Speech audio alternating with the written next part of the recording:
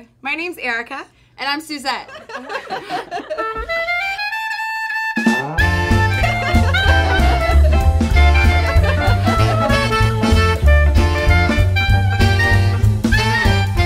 Hi, I'm Susie with San Rafael Times, and I'm here interviewing Erica with BID, the Business Improvement District of downtown San Rafael.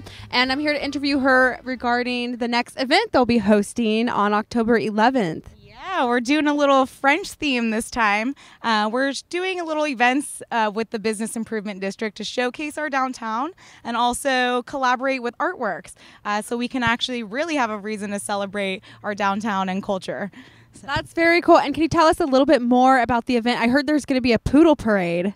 Yes, that is in the works. We are encouraging our residents to bring out their dogs as well as their poodles and kind of French it up a little bit. We're going to invite organizations and businesses to do tastings, samplings, espressos, live music, performances. It's going to be a good time all in our city plaza. Yes. We just actually finished our feast in the Piazza, an Italian event where we had Il Davide, San Rafael Joe's, Ginolia's Bistro.